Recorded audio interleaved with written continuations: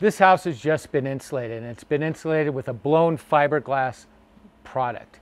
The blown fiberglass product in a 2x6 wall is about an R23 depending on the density.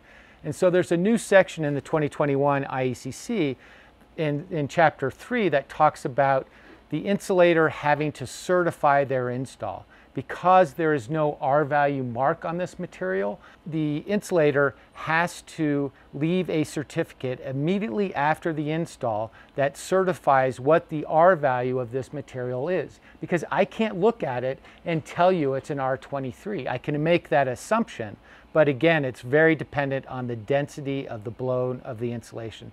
Now, blown fiberglass is a great material to insulate with because it completely encloses any obstruction in the building cavity, like a wire or electrical box or plumbing or gas pipes or any of those types of things.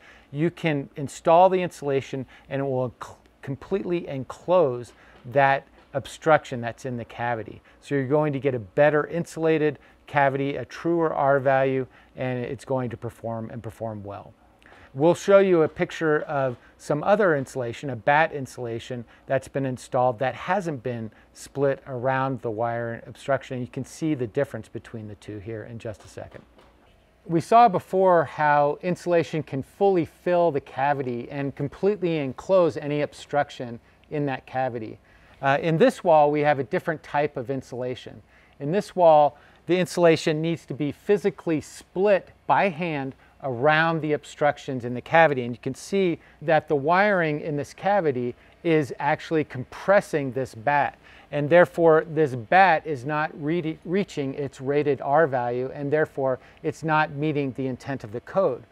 So we need to actually split the bat evenly around the obstruction in the cavity, and fit it around the electrical box. And this box should also be air sealed in the back here, where the wires go into the box. And after drywall, this box should be air sealed to the drywall that it's penetrating through in order to meet the intent of code. So we're looking at insulation installation. We're looking at it being installed properly to fill the cavity from front to back, from side to side and top to bottom with very, very limited gaps, voids, or compression. And then the box either needs to be hand air sealed, or you're also allowed to use a manufactured airtight box in your houses as well. And those manufactured airtight boxes would have a flange around here that air seals the drywall to the box on a gasket there. You might also be able to seal your vapor retarder to it as well, but they're airtight, so this penetration, this wire penetration into the box is a sealed opening that's manufactured into the box. In this case, they actually have to air seal it themselves.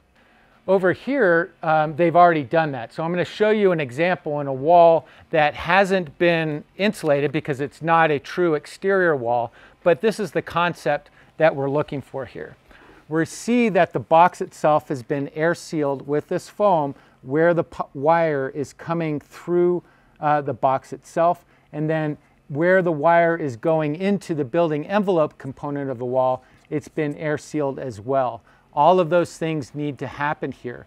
Now, best practices would be one wire per hole, because you can see here that there's a little gap here where it's not air sealed well. And as we're starting to build our houses tighter and tighter to get more control and predictability of airflow, moisture flow, and thermal flow, those little holes actually make a difference here. And then the last thing, remember that this box needs to be sealed to the drywall that is penetrating, and that should be in the builder's scope of work, probably for the painter at that case when they're doing the other caulking that they're doing at the drywall level before they paint.